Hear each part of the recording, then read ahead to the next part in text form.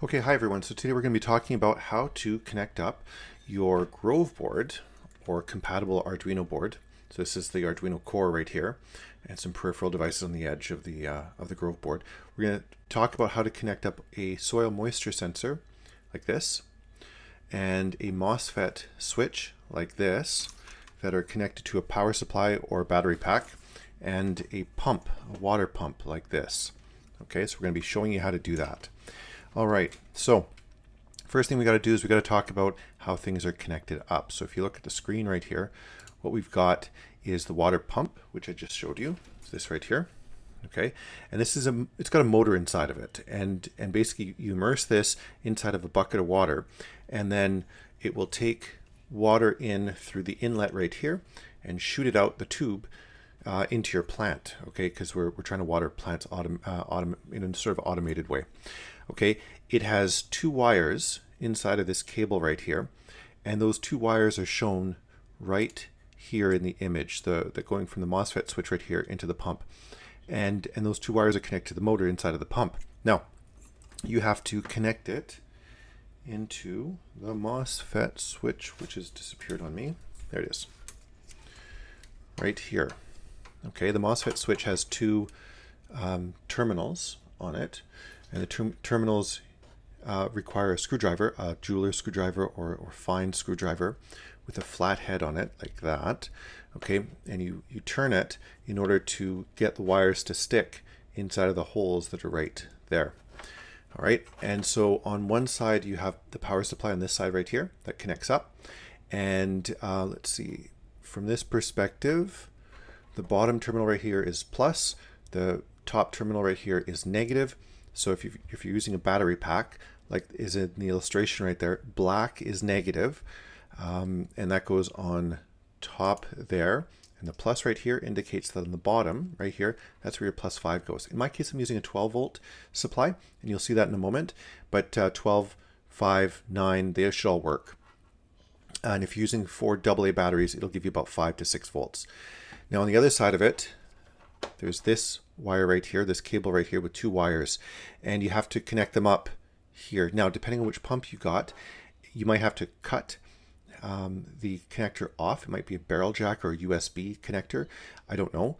And so you can talk to me during class or during the lab sessions with the technicians about how to cut and expose the bare wires.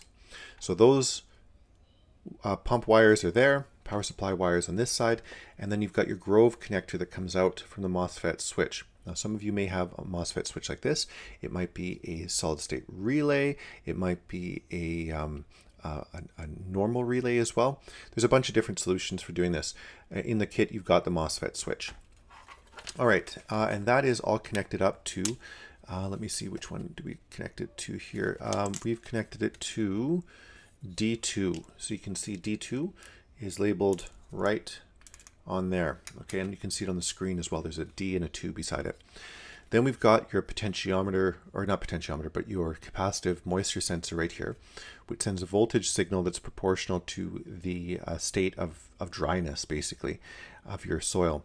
And it's got a Grove connector on it, and it's connected to the A0 port right there. Now, there's a trick with this. And if you took 1011 with me, you know the trick already. And that is either you have to swap out the two signal lines that are in here, okay? And that would be the yellow and the white lines, or you pop out, there's a potentiometer that goes in here. The potentiometer looks like this, okay? And there's little perforation lines on the edge of the board that allow you to knock it out. Let me see, we're supposed to not, how did this go? It would have been like this originally. And those perforation lines allow you to cut it out using like a screwdriver. Okay, you can take a screwdriver to it like that and pop them out along the perforations. And if you do that, then you can connect up your potentiometer like this, without having to swap out the wires, the yellow and white wires in this cable. Either way you can go. If you're confused about that, come and talk to me or talk to the technicians, or actually some of the students in the class know about this as well. Okay, so we've got this, which can be reused because we can hook it up with a Grove cable, put it aside. Got a potentiometer, or sorry, our soil moisture sensor right here, and our MOSFET. And inside here, I've got my OLED going to show that, well, basically the state of my switch. And if I press it, you'll hear the motor inside of the pump turn. Let's get it closer right here. See, it's really loud. And so if this was immersed in water, then water would shoot out. It's currently dry. I've got it out of water. If I press it, there's something that appears on the screen, and the the MOSFET driver will drive the pump that's in here using the 12 volt, in my case, voltage that's coming from my power supply. Like that. Now, we can use our multimeter, our handy dandy little multimeter right here. So here's the multimeter right here. Yours will be looking different than this, but I set it, the dial, okay, so that it reads 20 volts. Now in my case, I've got it set up to 20 volts DC, so it's a solid line and a dot dot dot line, okay? Depending on your multimeter, it might look different, but I'm setting it to 20 volts because your power supply is somewhere between 5 and 12 volts. Okay, so what I'm going to do is I'm going to take the leads on here and take the multimeter power supply connection, and I'm going to touch it using these two leads, okay, through the screw terminals. Okay, I'm going to do that. Now I got to put it down. I'm going to show you what it looks like from the perspective of the display. So you can see it reads about 14 volts or so. So depending on your power supply, depending on how it's loaded, it can a 12 volt supply can come up to about 14 volts or so. Anyways, yours should read between 6 and 9 or maybe 12, but you should see some voltage right there. And that's on the terminals for the power supply. Now, if I go to the other side and do the same thing right here, I press my leads into the other pair of terminals like that. Press it down like that. Press the button. I'm just going to show you in a sec. Yeah. It's just tricky doing this with 2 hands, not 3. There. All right. Oops, hold on. Almost there.